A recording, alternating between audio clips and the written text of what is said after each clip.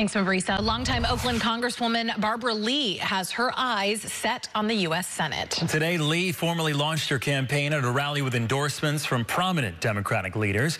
Crown 4's Philippe Djegal was there.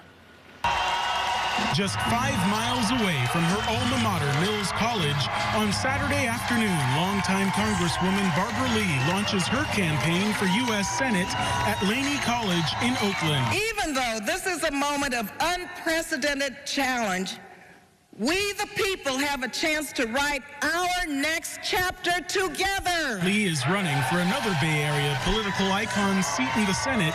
Earlier this month, U.S. Senator Dianne Feinstein announced she will not seek re-election for the seat she has held since 1992. Yeah, I've spent my life standing in the gap for those who have been locked out of opportunity, left behind, and ignored. And what I found, though, is that it all comes down to a fight for dignity, freedom, and justice. A former state assembly member and state senator, Representative Lee is endorsed by local Democratic mayors and elected state leaders. Barbara Lee speaks for me. Barbara Lee speaks for me. We are sending a warrior into the Senate who will unapologetically